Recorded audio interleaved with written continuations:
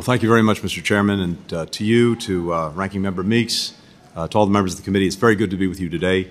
I thank you for the opportunity to testify, and I thank you also for the partnership that we have had to advance American leadership in the world, leadership that is so essential to delivering on the priorities that matter to our people here at home. The need for U.S. global leadership and the need for cooperation, collaboration with allies and partners has never been greater. We have the People's Republic of China that's pursuing military, economic, geopolitical preeminence, challenging our vision for a free, open, secure, and prosperous international order. Russia's committing aggression not only against Ukraine, but against the principles at the heart of the United Nations Charter: territorial integrity, sovereignty, independence, that are the building blocks for global peace and security. In the Middle East, we're standing with Israel in its efforts to ensure that what happened on October 7th never happens again, as we do everything we can to bring to an end the terrible human suffering in Gaza and prevent the conflict from spreading. U.S. leadership is needed to address humanitarian crises elsewhere in the world, including in Sudan, Haiti, other places where millions have been displaced and many have been killed, but also to address global issues that no country can solve alone, including food security, the changing climate, transnational corruption, the fentanyl crisis. But with the support of Congress, we can and we are approaching these challenges from a position of strength. Because of the actions we've taken, the United States is stronger economically, diplomatically, militarily than it was a few years ago. We've made historic investments here at home in our competitiveness, our innovation, our infrastructure. We've renewed alliances, built new ones, secured unprecedented alignment with key partners in Europe and in Asia on the challenges of our time.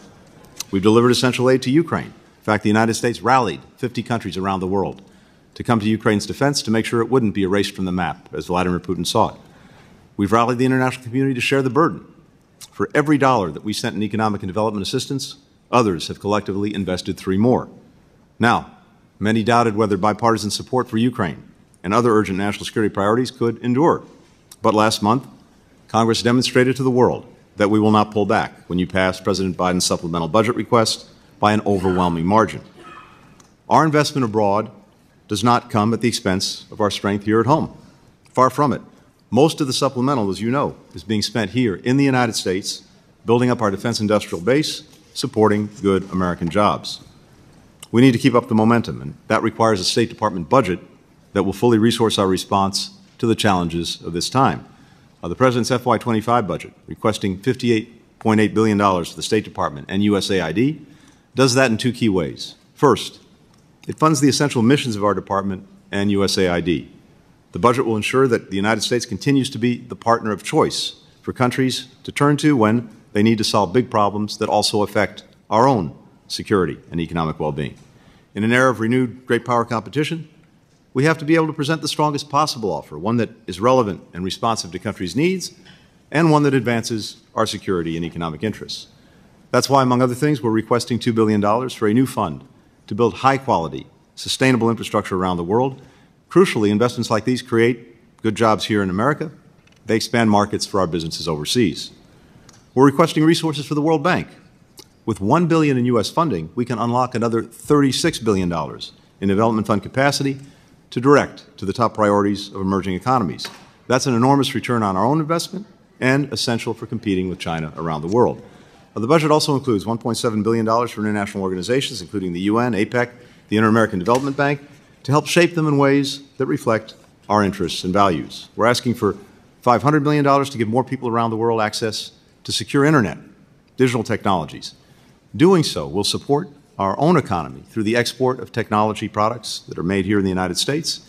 It will help ensure that we and our fellow democracies remain the leaders and standard bearers when it comes to new, key technologies like artificial intelligence.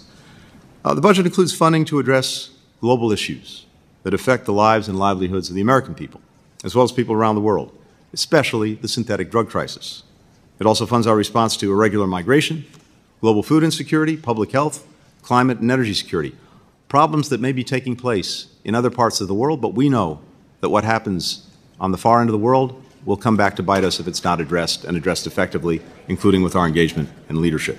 We're also asking Congress to fully fund the State Department's educational and cultural exchanges. They're one of the best, most cost-effective tools that we have for advancing our values and our interests around the world. They support students, researchers, young professionals from our communities who study and work abroad. We also need to guard against attempts by our competitors to spread disinformation and misinformation around the world. Our Global Engagement Center is critical. It's a critical tool for countering the threat of information manipulation by China, by Russia, and others, and we urge you to extend its sunset clause before it goes into effect in the coming months. To outcompete our rivals, we need to invest in the foundation of our strength abroad, and that's our diplomatic corps. That's the second pillar of the budget. The budget makes a strong investment in expanding our overseas presence, opening new posts in the Pacific Islands, the Eastern Caribbean. It will also continue our modernization of American diplomacy. We've reorganized the department to make sure that it can be fit for purpose for the challenges of this time, whether that comes to dealing with new technologies, whether that comes to dealing with global health, climate, dealing with China. We are making the necessary investments to try to attract and retain the most talented workforce possible. We're investing in our people in Washington, at our posts overseas, with training, with technology. We're promoting more agility, innovation, efficiency in our processes. Last year's enacted budget, Mr. Chairman, represented a 5% cut from the year before. And that challenges our efforts to deliver the results that Congress and the American people deserve.